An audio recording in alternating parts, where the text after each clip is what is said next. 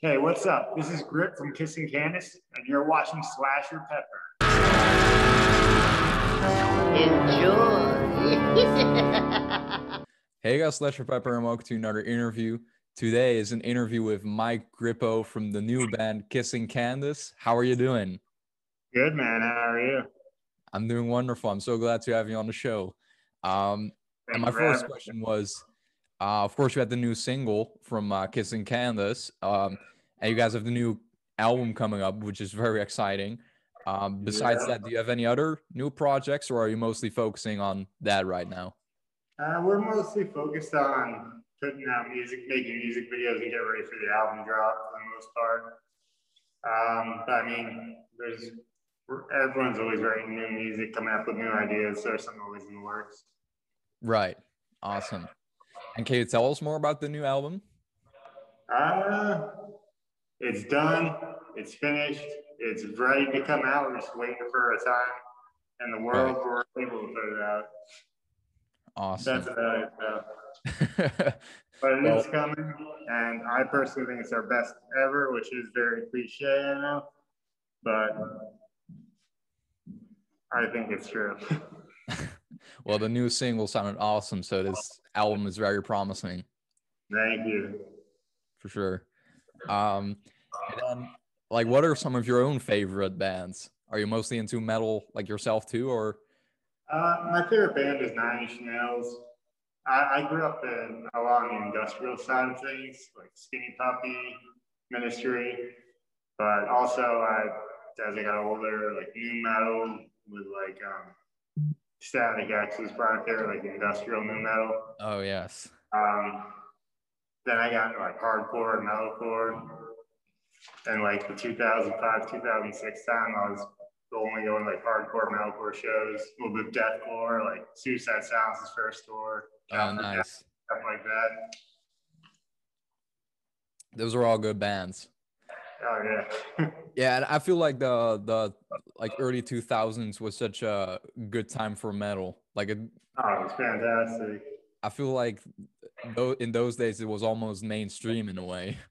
It was. And things like Headbangers Ball on MTV2, hosted Yeah. by Three. It's insane. That would never happen now. MTV doesn't even play music anymore now. Never mind metal videos. Yes.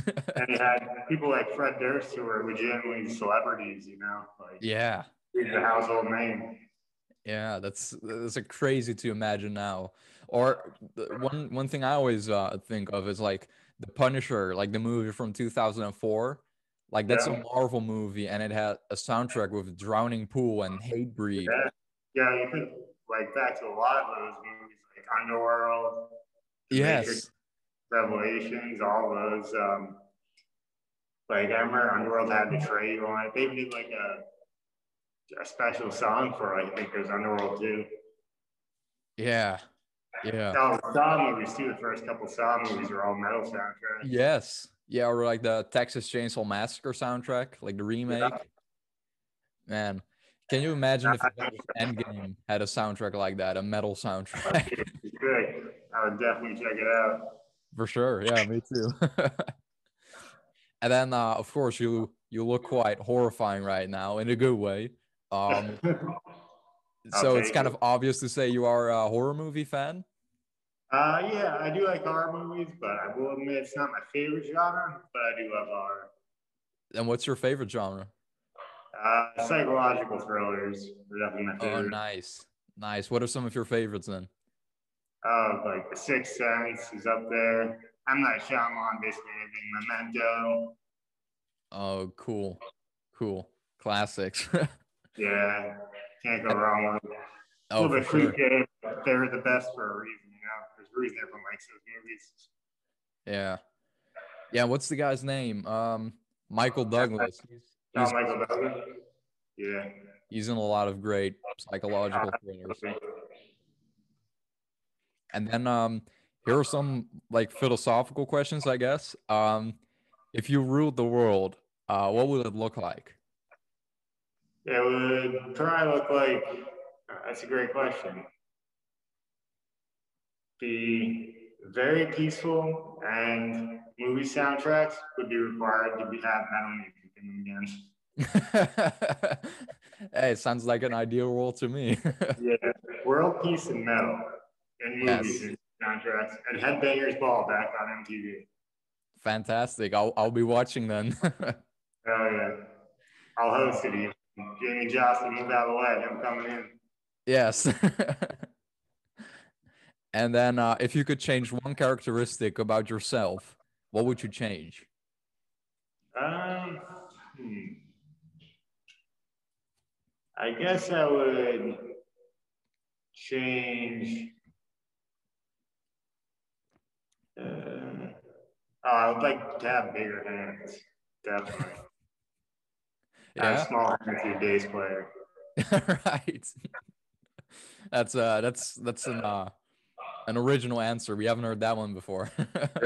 Well, I'm here with the original. My hands are too small to play bass like professionally, but I can play. But it's hard. And when you feel uncertain, like 2020 was a very uncertain time, I feel, and we still kind of live in uncertain times right now. But when you feel uncertain, like what do you do to calm yourself down? Listen to music, write, sit around. Honestly, like this, I'm taking advantage of it. Like it's a time where I don't have to worry about going on tour all the time. I can just work my job and do side hustles, make money, play the stock market, and just really enjoy. Like this is the first year I've been home the whole year for in 8 or 9 years now. It's always had like 6 months of touring, 8 months of touring in it. So it's kind of like a vacation. Even though I'm working full time, it's still kind of like a vacation. Yeah, I can imagine. And then there's a final question. Where do you hope to see yourself in 10 years? That's a good question. I hope to have my own marketing firm and to also, for Kissing Candice, be extremely successful and be on like a Rob Zombie level. And I probably won't need the marketing firm after that. It'll be his hobby.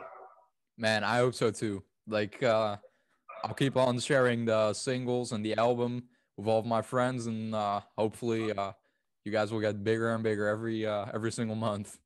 Yeah, I appreciate that, man. For sure. Is there anything you would like to add to the interview?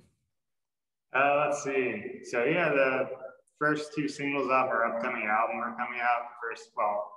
The first single is Tapeworm, which has a really insanely disgusting music video for it. Yes. The second one, Raise Her, also has an insanely disgusting music video for it. So be sure to check both those out. We have a pretty large back catalog. We've released an album with Victory, an album with Stay Sick Records, and 3 EPs on our own, I think, a bunch of singles. So there's plenty of music out there to listen to until the new album comes out. But it's coming. There's no official release date, but it'll be out before the end of this year. Awesome. Well, that's definitely something to look forward to. But in the meantime, everyone can check out their first album and the new singles. I will put the links to the new singles video clips in the description. So if anyone wants to check it out, it'll be right there.